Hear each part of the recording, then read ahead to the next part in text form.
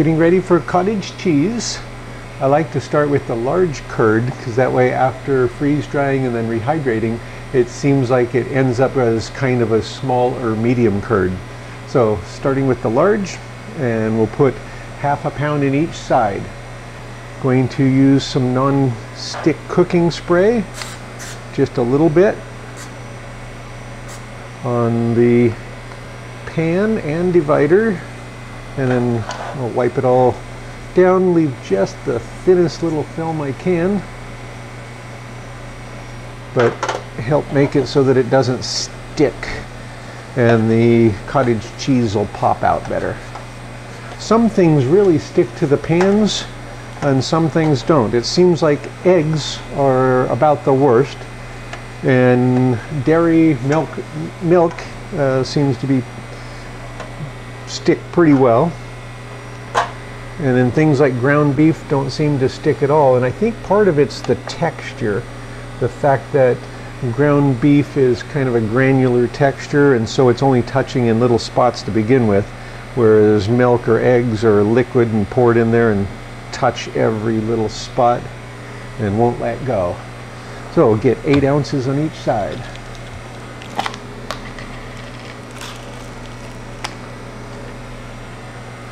And we'll stir it up just a touch, just to make sure that it's evenly mixed. And then 8 ounces on each side.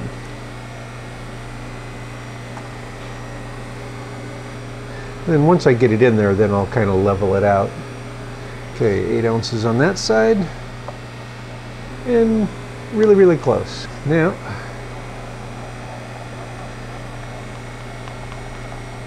I'm just going to shake it back and forth a bit. And kind of like liquefaction. So then that can go in the freezer for pre-freezing.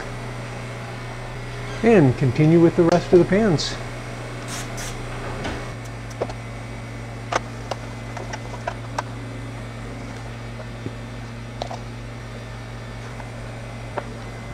So that's it for the cottage cheese right now. One of the future batches I'm doing is cottage cheese.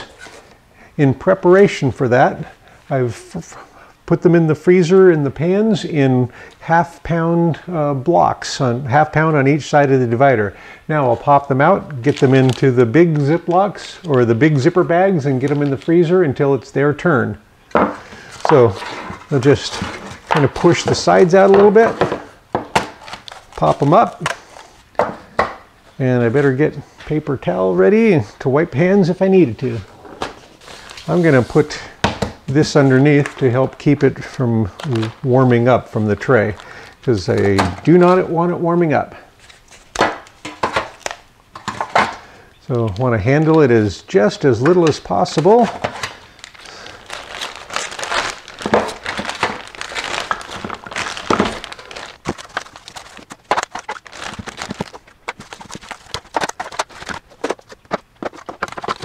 Yeah, get all those popped out real quick. Okay, so each one of those blocks is a half-pound of cottage cheese, so 8 ounces. I'll get those back in the freezer until it's their turn. It's defrosted now. It's time to get it started for the next batch. I'm going to do a slight amount of cleaning with the little grabby tool and a paper towel to make sure that there's no bits in there and that all the little water puddles are taken care of, if there's anything in there. So we'll take care of that and then get it pre-cooling. So get the fan out and the little defrost baffle. Okay. So we've got paper towel and the little grabber goodie, and I'm just going to start at the top and just slide it along there. Make sure that there's no water left in there. I mean, I expect maybe a little droplets, yep, just a little bit. And then I'll use it to kind of wipe out anything that's on a shelf. I don't see anything, but I'll go down each one just in case there's something on there. Yeah, I'm not seeing anything anywhere. Okay, and underneath.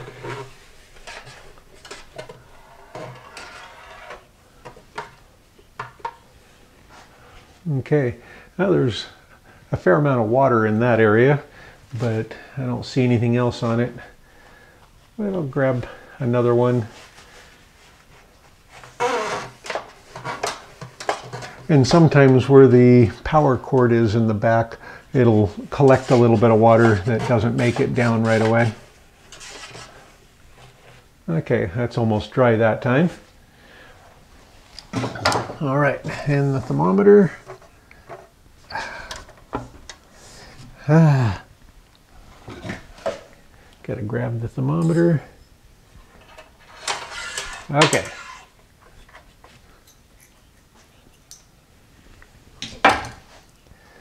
And I'll put the, okay, I'll put that underneath. All right, so everything's all clean. So everything's clean, dry, got the thermometer underneath so I can see what the temperature is happening along the barrel. And I'll get the little plastic shield in place. Get it locked down and we'll get it pre-cooling. Get it started. And again, I always use the customized cycle.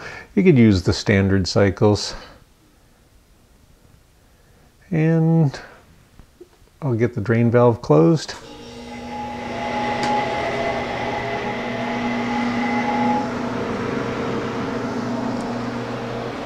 And this won't be chilling for very long before we put the food in, but I still want to make sure I have a good seal ring around it. And right now it's missing here and here. So I'm going to use my little palette knife and just give it just a teeny little twist. Now I've got the ring here. Okay. Now it's all the way around.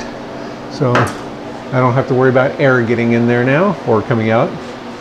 And let's see, and also there's the water from the previous batch, which was the apricots. A little bit more than a full gallon because it's way up to the top. Currently it says it's 61 degrees because it's cool down here. And as soon as it's cooled down to, probably only wait until it's about 20 or 30 degrees, and it'll start getting the food on the trays. This next one is dairy, and we're doing cottage cheese. So we'll move over and get ready to put those on the trays. It's been about 3/4 of an hour. The freeze dryer is down to below 15 degrees now. Time to get the cottage cheese on the trays and get them in there. This should be very quick because they were depanned some time ago, so they're just in the zipper bags now. So it should be pretty quick. We'll just weigh them and get them in there. Okay, tray one. I've got the cottage cheese that I froze in the half blocks. Now it's ready to go into the trays. I did them all in half blocks. That way they're each half a pound. So in case I want to rehydrate just a half a pound at a time, I can. Okay. 1891 now. Oh, well, maybe 90. It's kind of bouncing. I'll go with 90. Okay, 1876, tray 3.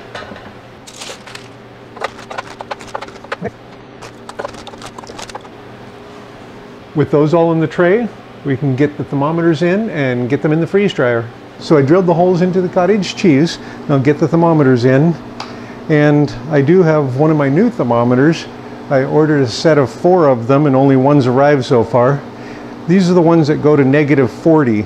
I've been using ones that go from 0 to 220 because in the food, the important part is really, for most foods, is when it's dry, it's warm, 120-ish. But I'd like to have ones that will tell me when the food is super cold. Things like orange juice and ice cream, it helps if they're super cold before you start the freeze drying cycle. So anyway, so I got these new ones and one of them arrived and 3 are on the way.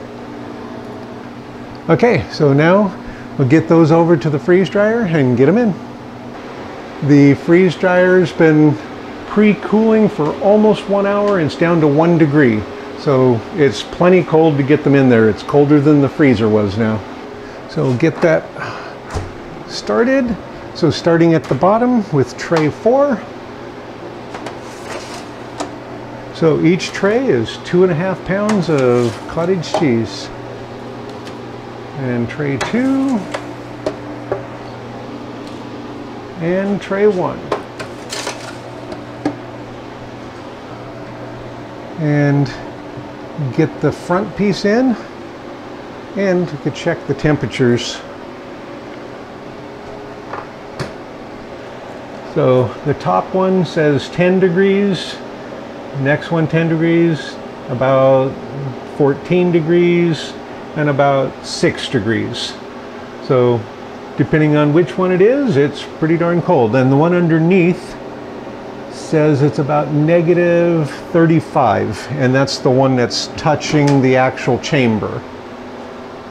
All right, now I want to make sure it's sealed all the way around, and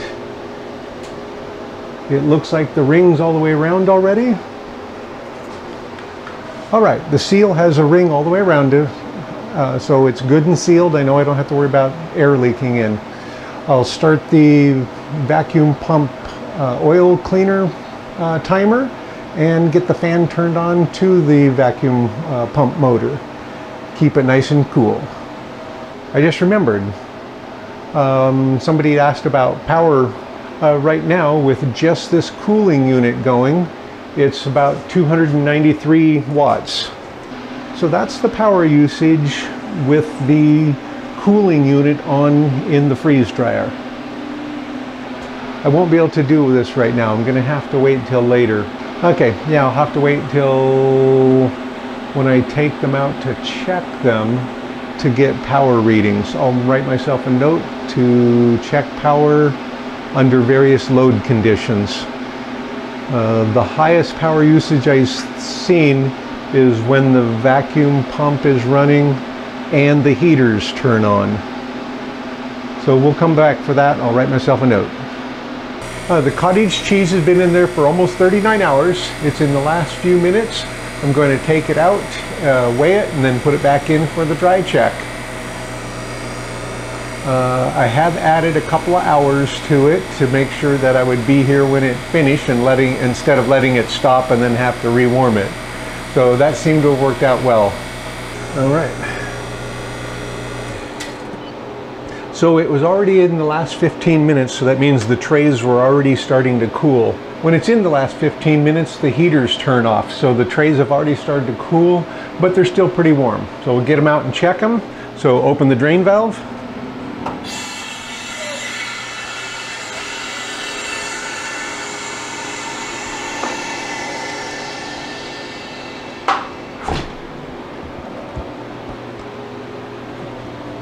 And I'm going to rotate the trays top to bottom when I put them back in. So tray 1. So 985, 984. And tray 4. Yeehaw! 990. And I'm putting tray 1 down at the bottom. Tray 4 up at the top. And again, I have no scientific proof that that's useful or valuable. I'm just used to doing that. So tray 2, 970.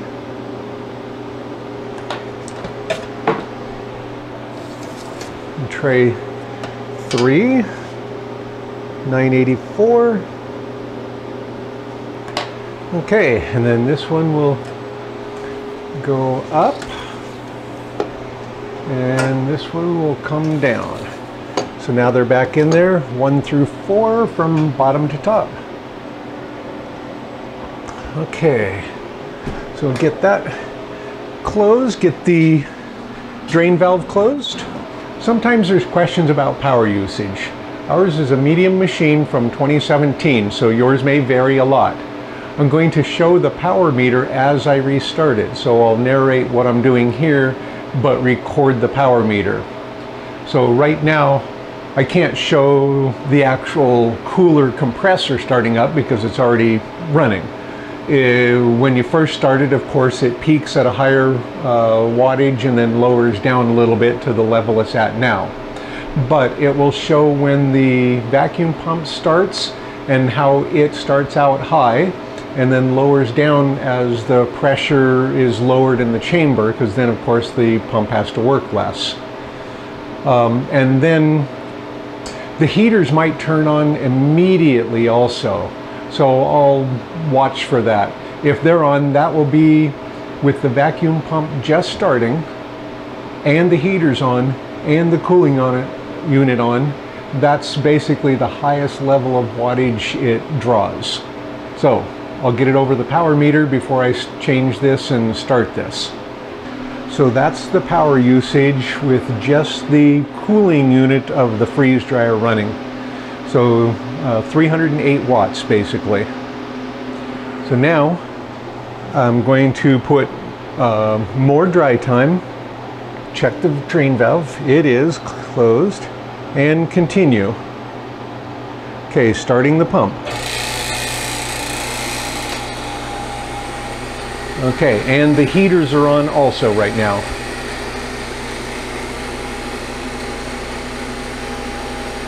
Okay, so it bounced up, I'll have to watch the video, bounced up over 1500 watts. So now it'll start pulling the vacuum, and that will take about 3 1/4 to 3 3/4 minutes to get it below 2500, and then a few minutes to get it below 500.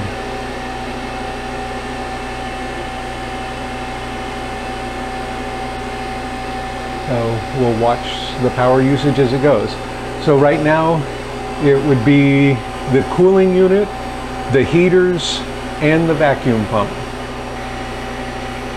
And it's kind of nice because the display basically updates once a second.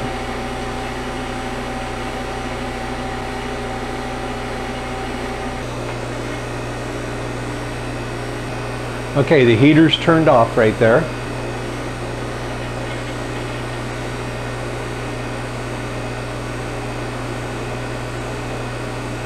Three minutes.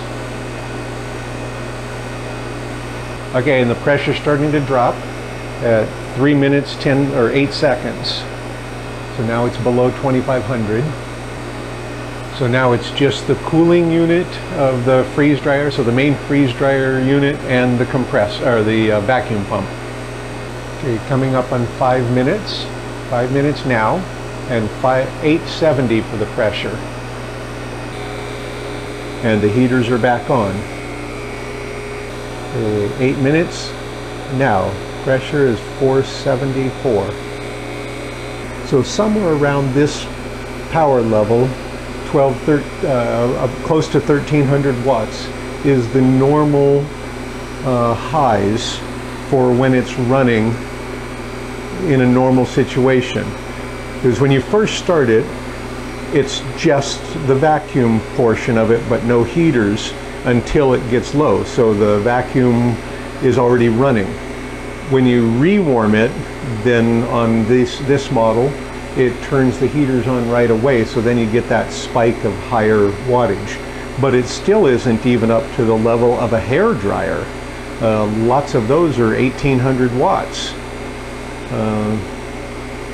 So yeah, this particular machine, the medium 5-year-old machine, doesn't draw as much as a hair dryer with the vacuum pump, the vacuum chamber, the cooling unit, everything. So that's what we've got so far. That's the power usage as it's restarting. When it originally starts, it never actually gets that high because the chamber's already running. Then the vacuum starts and it doesn't turn the heaters on until the pressure is low.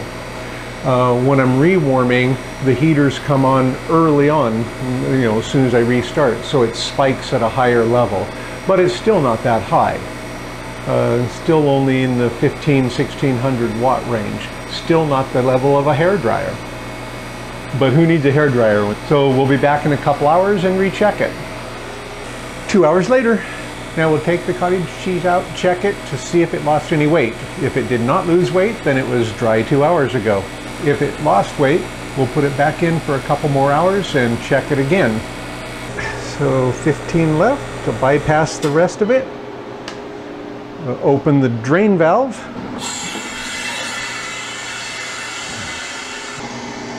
Okay.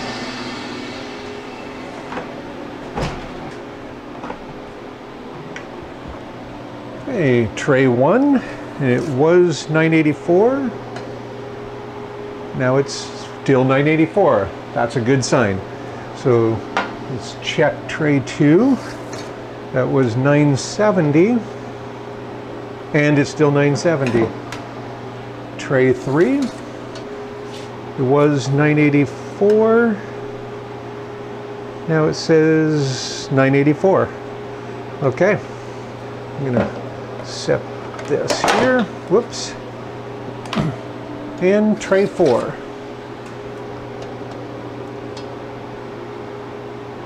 Let me get that scale on the table.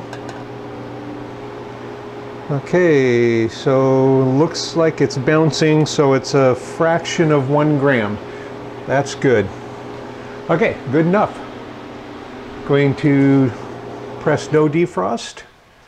The weights are good. I'll get the defrost fan in place and the defrost baffle, get it defrosting, then get things moved over and get them ready to bag.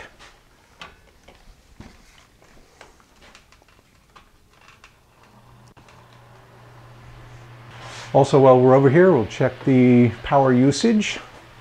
So power usage was 27.14 kilowatt hours. So I'll reset that, get ready for the next batch. All right, tray 1. So we'll get all the trays weighed and the thermometers out and find out what the current weight is. The main reason to weigh them right now is so I can get the numbers as to the weight loss. I already know that each one of these components is a ½ pound, and my plan is to bag them with 2 of these in a bag, so I have 1 pound or about a pint per bag. So the main reason for the weight is just so we'll know. Tray 2, tray 3, and tray 4. So get the math done, find out what the weights are. And again, I know that every 2 of these is a pound, so I'm not really worried about it as far as bagging. It's mostly just for the math. So we'll be right back. Don't go away. Cottage cheese is dried and weighed now. It was 10 pounds. Now it's just a little over 2 pounds. It's 892 grams. So each pound would be about 89.2 grams. I did weigh them out in blocks of ½ pound when I first did these. I'm going to just take 2 blocks, put them in a bag, and call that the 1 pound, and put the amount of water that's needed, which is about 364 grams of water. As I put them in the bags, I'm going to try to crumble them just as little as possible so all the curd stays as big as possible. With cottage cheese, as you freeze dry it and rehydrate it, it always seems to break down the size, though perhaps if you left it as that block and bagged it without touching it, maybe it would come back the same. But you'd have to use a much bigger bag to put it in there without crumbling it up a little bit. So that's what I do, is I just try to do it very gentle.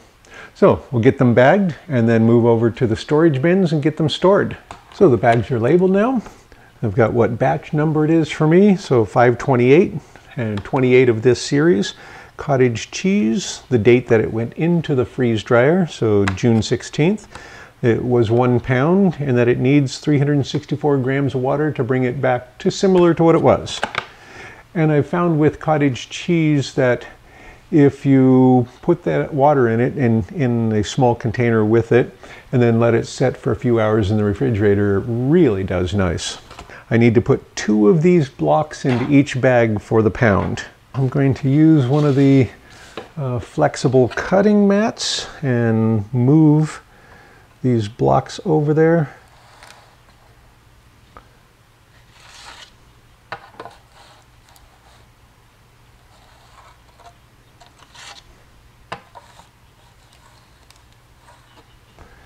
Okay.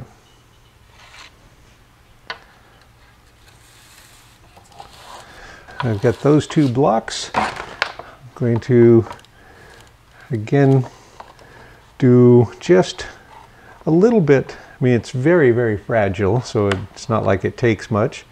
You barely touch it.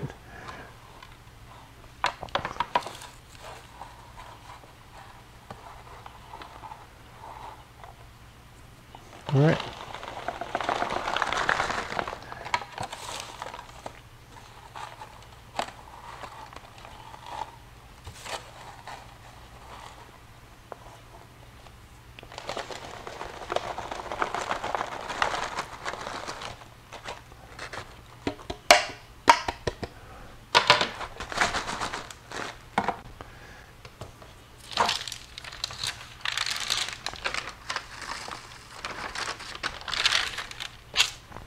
Okay, so that's within about 2.5 grams of the ideal weight for the total. So that's not bad.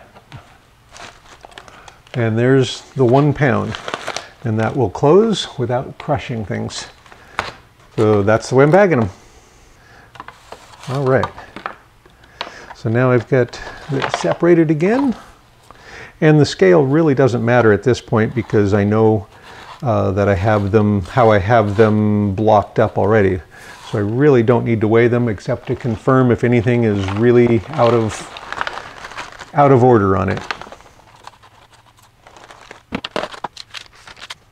Yeah, I really don't need to weigh them because I know how the blocks are, so I'll get rid of that.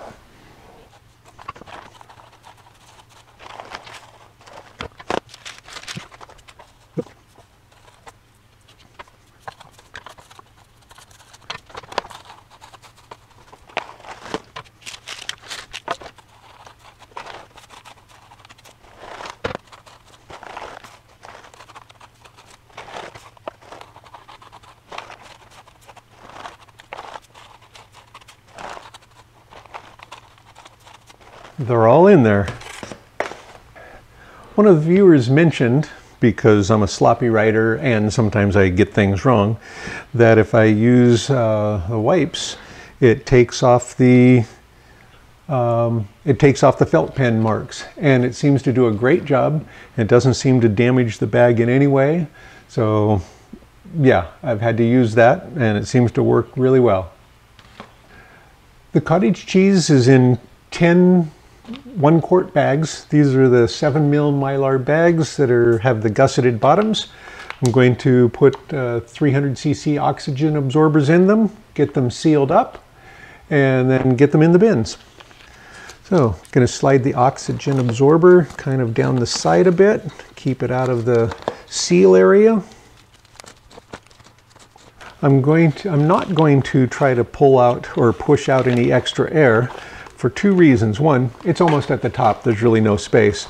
And 2, I don't want to crush the cottage cheese any more than necessary. As the oxygen absorbers do their magic, it's going to shrink this bag anyway, so it's going to crush it some. So I don't want to help that out. Okay, going to get the bag sealed now. I'm using an impulse sealer made by Impact.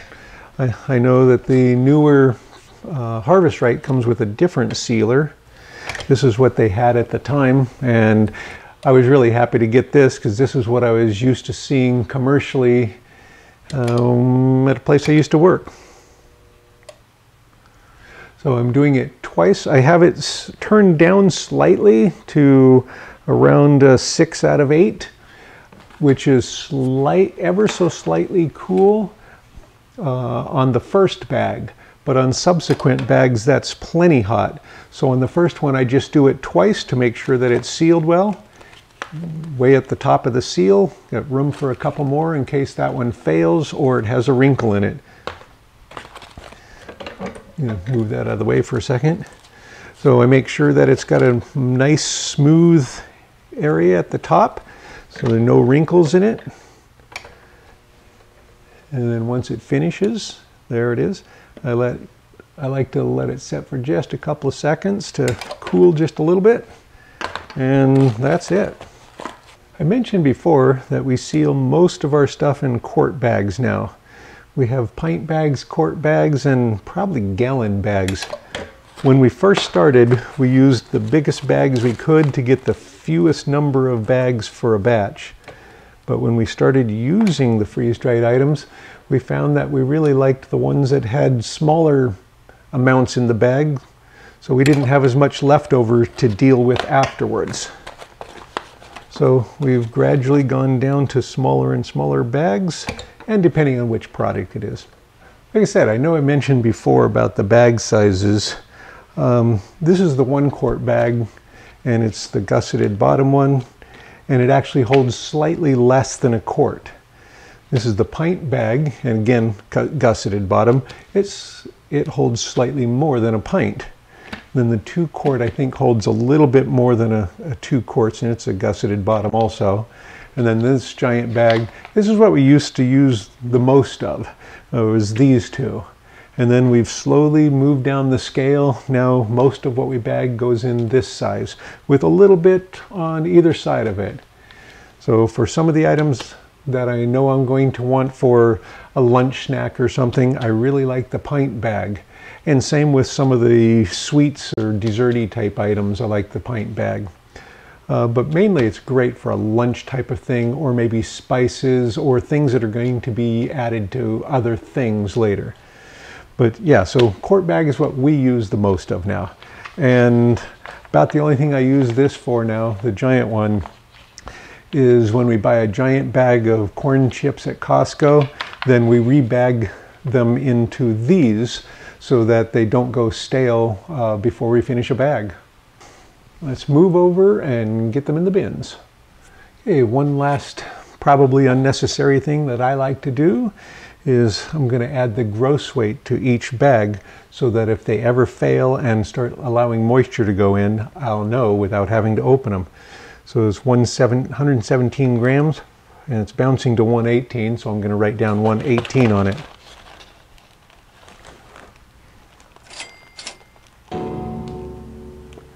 So now in the bottom corner I've got 118 grams, so I know that if it ever gets heavier, I know that moisture is coming into that bag. Okay, as soon as I get the weights on all those, then we'll move over and put them in the bin. The cottage cheese is bagged and ready to go into the bin. It's going in bin 5 with the last few things, and bin 5 isn't very full yet. All of the bags that we've put in bin 5 so far have been relatively small. So we might end up with extra room there, but that could come in handy with the last batches, and we can move things around or add things to any bin that's low and not add yet another bin. Okay, so let's get those in the bin. All right, so we've got the bins with the apricots from last time. We'll be adding the cottage cheese on top of this.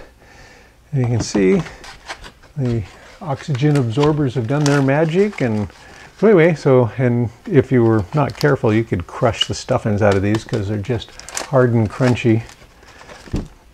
All right, so now we'll add the cottage cheese to the bin. And just kind of trying to nestle them in there so that the whole bin stays kind of level. Now our mixed bin has the dairy product in it. Next we're going on to starch, and we're going back to a potato one again, and this one's going to be mashed potatoes, homemade mashed potatoes. And if your homemade mashed potatoes don't have little lumps in them, then you might as well just use store-bought powdered stuff. I like my mashed potatoes with texture. All right, so that one's done. Moving on. This video series has been the best thing that's to happen to our freeze drying. It's made us come up with a schedule, a plan, what we want to do and when and why, and collect a lot of data that I never bothered with before. I want to thank you for watching and for following along. It's been great. We're more than halfway through, and we'll keep on going and see where it goes. Thanks a lot, and thanks for subscribing, thanks for supporting, and on to the next batch.